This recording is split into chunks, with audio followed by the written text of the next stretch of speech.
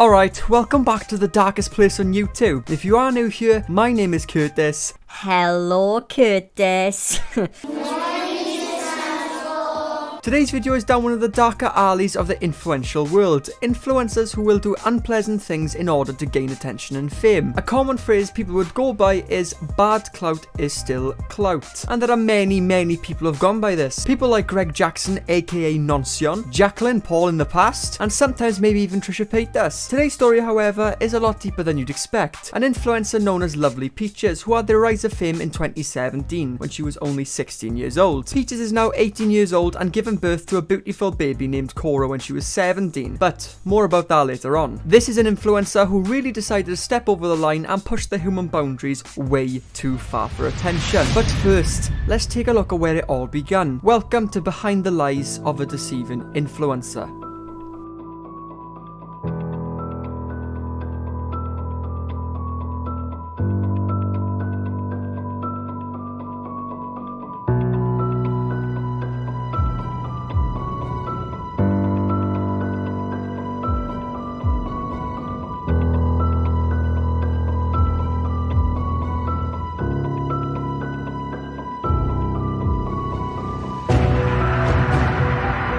Viewer discretion is warned. There is a lot of horrible discoveries in this video, but without further ado, do follow my Twitter, follow my Instagram, please hit the like button if you appreciate my voice, and subscribe to get me to the end of year goal, which is 40,000. Then, maybe my nan will actually talk to me again. Now for LovelyPeaches. She's one of those influencers on Instagram that you would call a comedian. She'd sometimes make silly humorous noises on her Snapchat stories, which honestly sounded like a zoo at times. Other times she'd make a few jokes which seemed to make her audience laugh on live streams. She would also pretend to have arguments with herself back and forth and actually end up beating herself in a comedic way. Oh, if only that was the same for all of us. I beat myself every time I pull my pants down at 2 AM. Moving on.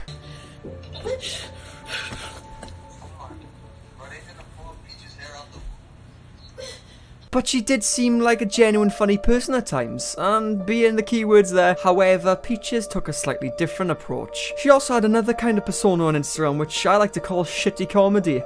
Literally. But on a serious note, some of her posts should never even be allowed on the internet. It's also the reason why a lot of people know about her. You know, she'd post pictures of her eating.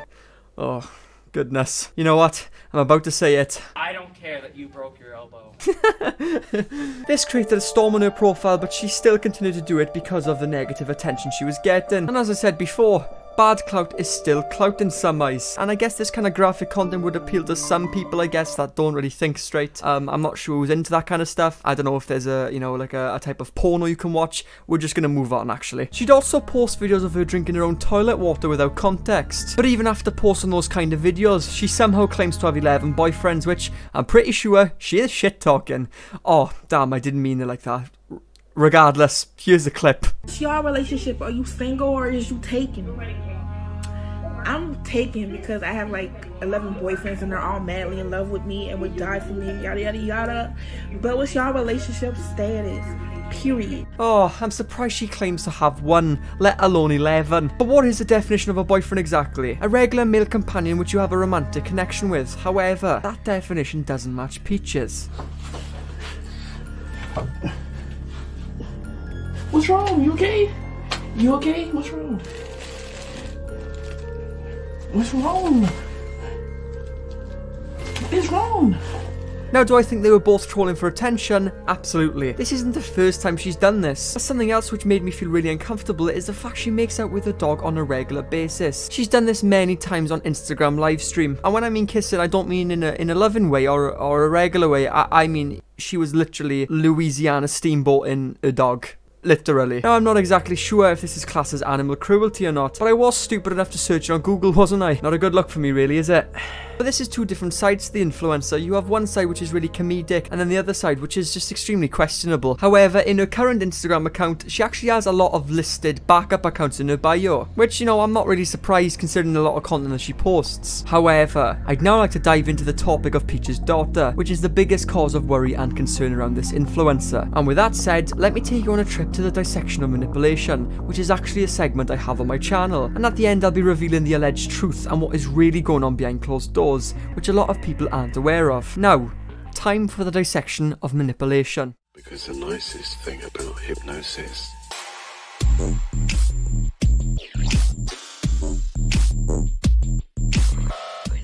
So, welcome to the dissection of manipulation, where I dissect manipulators and show them for the true scum they really are. Now let's talk about Peaches' daughter, Cora. She announced that she was pregnant on Instagram and everything seemed fine for the first couple of months. She was posting pictures on Instagram claiming how much she loved her child, but then suddenly everything changed. And as mad as this sounds, but she actually claimed that her 4-month-old baby was trying to start a fight with her. She was talking shit. So once I get that camera, I ain't finna stunt, you know. If I got my camera out, best believe it's finna go down in this bitch. So she started crying or whatever, and I'm like, they ain't gonna save you now. She talk all that shit, but you can't fight. And I got the camera out. After that clip was uploaded, shortly after, she released a video of trying to catch her child trying to fight with her, and as you'd expect, nothing happened. Fuck you, bitch. Stupid ass bitch. Oh, now you ain't gotta say shit, bitch. You say something again, I'll pop you in your fucking face, ho. Now obviously this isn't true. At the age of 4 months old, I was still shitting my nappy. Then again, I still am. Now, no one really took notice to this. Everyone assumed that she was trolling again, just like the way she argues with herself for comedy. However, everything began to escalate. She would release more and more stories ranting about Cora, to the point where she actually went on her Instagram story and told everyone that she wanted to kill her own child. But not just told them, also how she would do it. I want her stomach to be right here. I just want to take the knife and just... You dirty, disgusting bitch. You disgust me.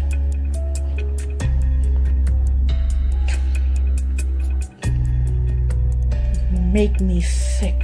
As you can imagine, this caused a lot of worry around Peaches' fanbase, which was built from comedy. Everyone quickly began to worry in fear of Cora's life. People were even signing petitions to get Peaches investigated by the police, and also to get Cora new parents, considering Peaches' intentions with her own child to harm her. Now, considering she was threatened by the police, you'd think she'd stop there, but sadly, it only got worse. I am so happy right now because I'm going to kill my own baby.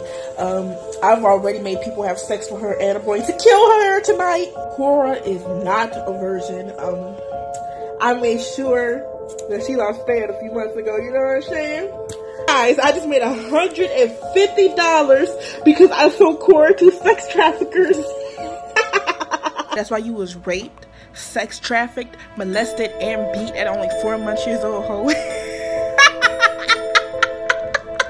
In that clip, she claimed to sell her child to older men for money, which is honestly sick. You are not fit to be a parent if that's the case. And when she received the money of $150 for selling her own child, she tried to make it seem as if it was some sort of laughable situation. Spoiler alert, I did not laugh. The only time I have laughed watching your videos is when your Instagram got shut down. This story began to get a lot of attention on social media, where people were tweeting about it on Twitter, talking about it on Instagram, even influencers tweeting about it. People started a #SaveCora trend, and that's when this happened. I killed my baby. I strangled that hoe to death. I had her molested when she was only 4 months. That bitch got raped numerous times. I was having her pimped out. I put her into sex trafficking, and I killed that bitch when she got smart at the mouth.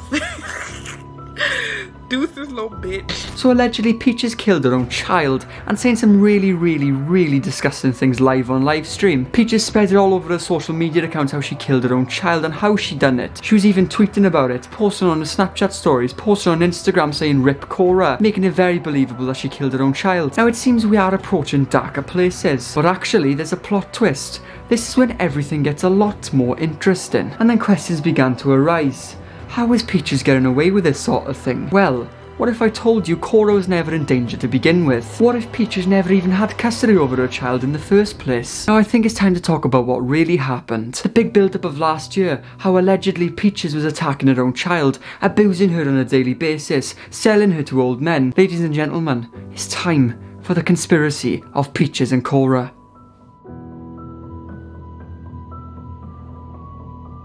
Alright, good evening everyone, welcome to the Chamber of Conspiracies. Now as previously discussed, I mentioned that Peaches may not even have custody over Cora in the first place. Well firstly, let's actually judge a book by its cover. Until this day she still posts pictures of Cora. She also claims that she 100% had custody over her, and she also claims that she's 100% dead. Well, Let's debunk some of this shit. Now, after all the concern that was risen, an influencer known as Candy Johnson actually made a tweet regarding the situation, and she claims in a tweet that apparently her friend was in contact with the FBI. This is what she had to say. On the 25th of October 2018, okay guys, I didn't really sleep. Had nightmares all night. I've spoken with my friend who talked to the FBI. Called the investigator on 𝔬𝔬𝔦𝔬𝔫𝔰 Johnson's case. They said she's not allowed to be with Cora and hasn't seen her in months. Police are looking for her. #save Cora. So according to that tweet, while Peaches was making all these accusations that she was attacking her own child, even saying that she was selling her own child to sex traffickers, Cora was never even in her possession in the first place. Oh, you really were trying to dig yourself a hole to China, wasn't you, Peaches? #save Cora. Update. I just got off the phone with the investigator, who was so kind on the Peaches case. 8 months old, Cora is with her grandparents, who have legal custody. Peaches has not seen her baby since March or April. Peaches ran away from a safe home, and she has not been found. And the main point being is, Cora is safe and she's not in harm's way.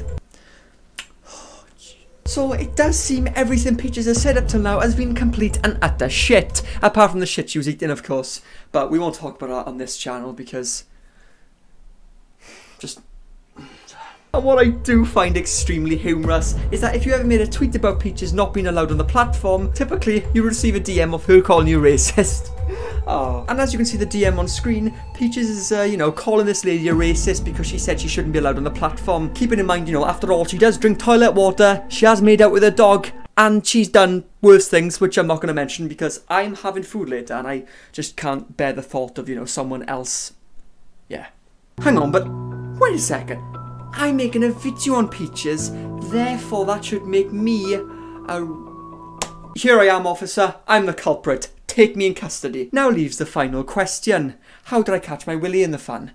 Why did Peaches start these rumours in the first place? Now, a lot of people speculate that Brittany, aka Peaches, does deal with a lot of mental health issues. And also leading back to my point earlier on how I said some people do in fact go by the bad clout is still clout method. And it's pretty clear that she did do a lot of this to gain a lot of attention. Now listen, I'm no doctor by any means. Unless you need a vaginal exam, then you know what I am. Have a day off, Curtis. But genuinely now, I'm no doctor, okay? But I could find something which, does in fact link attention seeking with mental health. Let's have a look what I found. It's a mental health disorder called histrionic personality disorder, which is characterized by a pattern of excessive attention seeking emotions, usually beginning in early adulthood, including inappropriately seductive behavior and excessive need for approval. But that could possibly be what Peaches had, considering she's attention seeking on social media and she's struggling with mental health. But hey, I'm no doctor, just take it with a piece of salt, or a grain of salt, sorry, pinch of salt, whatever. So to close the video, it does seem that Cora is in fact safe and she was never in harm's way in the first place, which is really, really good news considering what we spoke about only 6 minutes ago about the horrible stuff that Peaches has been saying on livestream. But if anything ever does happen in the future, I'll happily cover it. Just send me a DM on Twitter or Instagram, the links will be in the description, and also leave a comment if you want me to update you guys if anything ever does happen. But yes, that is the end of today's video. If you did enjoy, don't forget to leave a thumbs up and of course subscribe to the channel if you are new, and I'll see you all in my next video. Peace. Most of the time when these people be talking, I don't even hear them. They talk and they talk, but I do not hear shit when I'm near them.